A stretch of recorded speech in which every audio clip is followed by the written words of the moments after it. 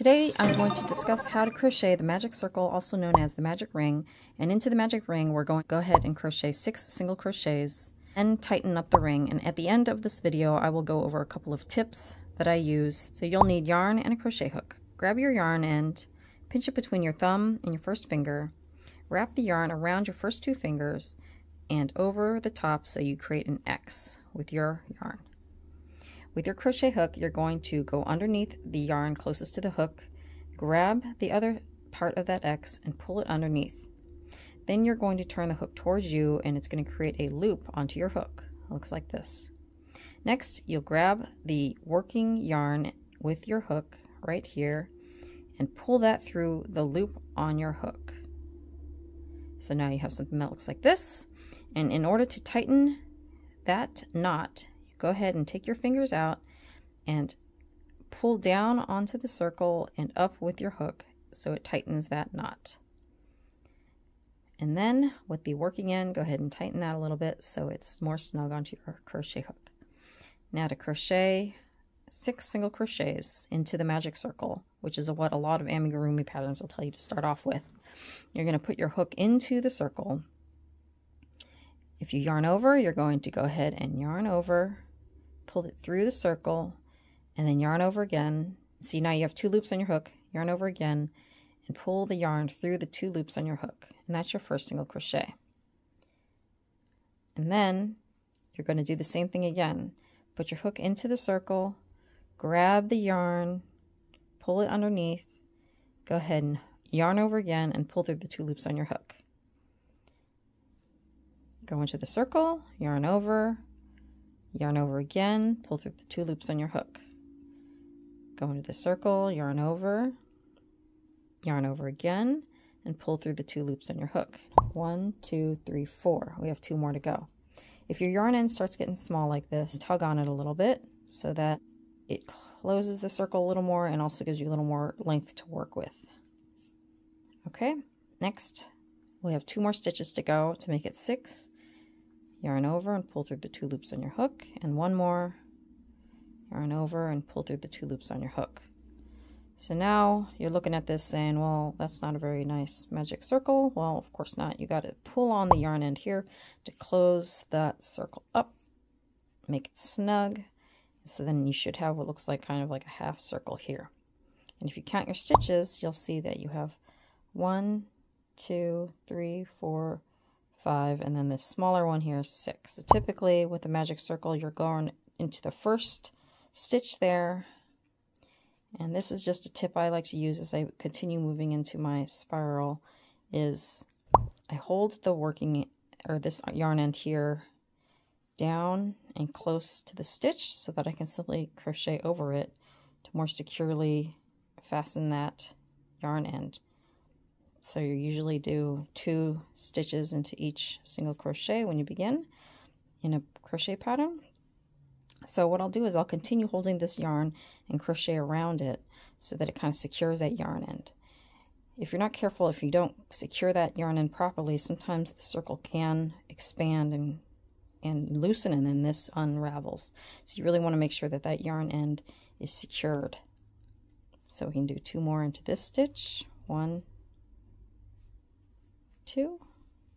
As you see, I'm just holding this yarn end with my thumb. We'll go into the next one. 1, 2. So that's 6 stitches total in this round. So we'll do 7, 8, 9, 10, and the last one, 11, 12. All right, so let's go ahead and count and make sure we have 12 stitches. 1, 2, 3, 4, 5, 6, 7, 8, 9, 10, 11, 12. Okay, and so typically in amigurumi, the next step is probably going to be a single crochet into the next stitch and then an increase into the second stitch. So I count in 3s. So you'll do 1, 2, 3, 4, 5, 6, 7, 8, 9, 10, 11, 12, 13, 14, 15, and then our last 3, 17, 18. So typically the third round of an amigurumi project is going to have 18 total stitches, because you do 1 single crochet into the stitch and then an increase into the next stitch. A lot of amigurumi is a math game. Now, one trick I would recommend is that when you crochet into your next stitch, you're going to go ahead and use a stitch marker, so you don't have to necessarily keep track of every single stitch. So at this point, you use a stitch marker. Here's your standard stitch marker, pretty easy to find on Amazon. I'll link below, pretty cheap. But after you do your first stitch for your next round, you just simply put it inside the stitch like that and secure it closed. And this way you don't have to count to the full as it grows. If it's a big project, you can get to 24 stitches, 30, 60, and more. So this helps you keep count. And so then when I count my stitches, let's say that the next one goes to 24, so it'll be a single crochet, increase. So that's a set of 4. So I'll count in my head 1, 2, 3, 4. 1, 2, 3, 4. And that's how I keep track of my counts. So I did 1, 2, 3, 4. 1, 2, 3, 4. And you'll continue this all around your circle here until you meet the end of your round at the stitch marker here. And then once you get to the end of the stitch marker, you'll probably start onto the count of 5, because it'll go to single crochet into 3 and then increase into the 4th. So that would be 1, 2, 3, 4, 5. And that's how I would do my counts. So let's go ahead and do an example there. So we come up to our next round, we take our stitch marker out, and we go ahead and do our first single crochet into our next round, and go ahead and re-add your stitch marker so you don't have to keep count. And then we already know that our next round is probably going to be 3 single crochets into the next 3, and then an increase into the 4th one. So my count would go like this: 1, 2, 3, 4, 5. And I would just keep counting like that.